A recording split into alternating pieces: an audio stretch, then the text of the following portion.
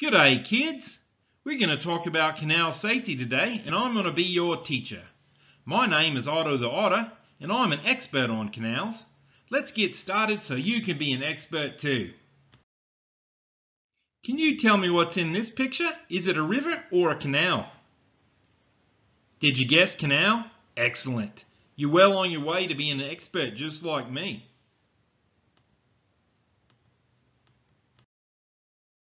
What makes a canal different than a river or a stream? Well, a river is made by Mother Nature and a canal is made by man. Canals can be big and look like rivers, or they can be small and look like streams. Most of the canals around here were built in the early 1900s. In those days, the phone looked like this, the car looked like this, and aeroplanes had just been invented. Nowadays, we're lucky to have machines like this to help us dig canals and trenches for pipe.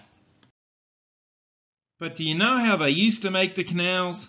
Well, they used a tool like this called a Fresno scraper. They would drag the tools with horses and scoop up the dirt. They also used dynamite when they needed to dig a ditch through hard rock. Sometimes they would build wooden flumes above the ground. A flume is like a wooden pipe to carry the water. Now that you know how canals were built, do you know why they were built in the first place? Everything needs water to survive, including livestock.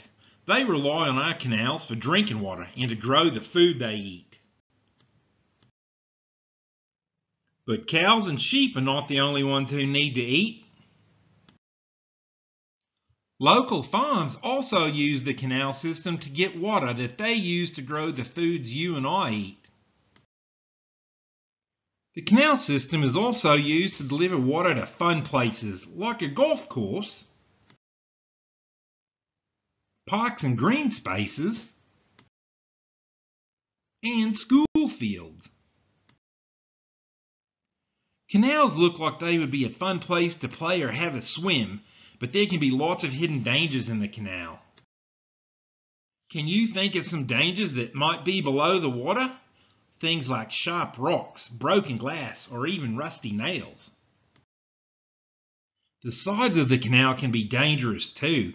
You might find a slippery rock or some weeds that could cause you to lose your footing and fall in the canal. There might also be dangers that you can't see with your eyes, like chemicals and animal poo. Crikey, did I just say animal poo? Canals can be deep enough to swallow an entire car. Canals can be fast moving and lead into dangerous pipes. Even though our canals are dry half the year, they're still not safe to play in. Water can come rushing down them at any time. Guess what, kids? It's movie time! Hey, let's go swimming in the canal. No way, we can drown in there. That's right, kids. Canals and ditches are uncool.